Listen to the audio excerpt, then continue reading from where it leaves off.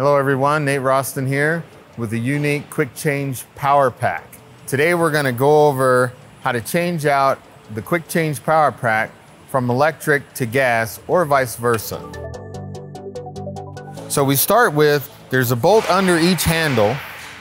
So I have this tool that I can use and I already loosened that up. So this bolt comes right out. I'll set aside. And then this one.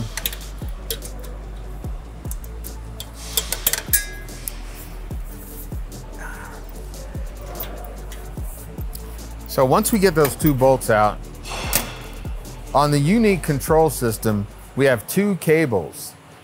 And what one of those cables does is supplies power directly to the controller so that when we turn the machine off, we don't lose power to the controller like some of the other machines that we've had. Now we'll notice because of the two, that makes this Quick-Change Power-Pack not compatible with other earlier SSQ2 models or SSQ models. Set those aside. Then we have one quick disconnect here, one here. And first, of course, we want to make sure that we disconnect the power supply.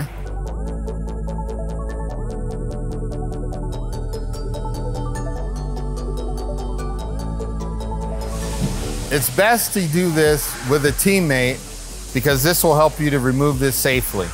Now to reinstall this power pack, it's basically the same that we just did in reverse.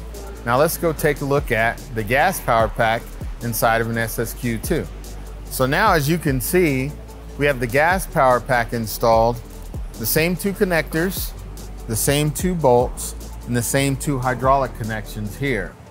The only difference is we've got the gas motor, the Briggs & Stratton Vanguard 16 horsepower, which has a few additional features that some might find beneficial.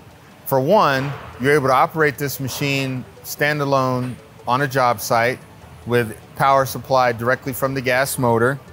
You've got control of the machine itself or the speed of the roll former with the throttle.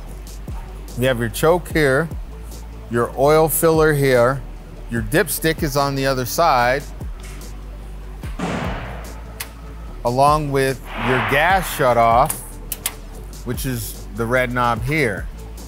The reason why we point out the gas shutoff is because it's very important that when you're operating or when you're transporting the machine or storing the machine, we want to turn that gas off and run that completely out of the carburetor so that we don't have the issue of flooding or anything where you're going down the road. Also, there is a tachometer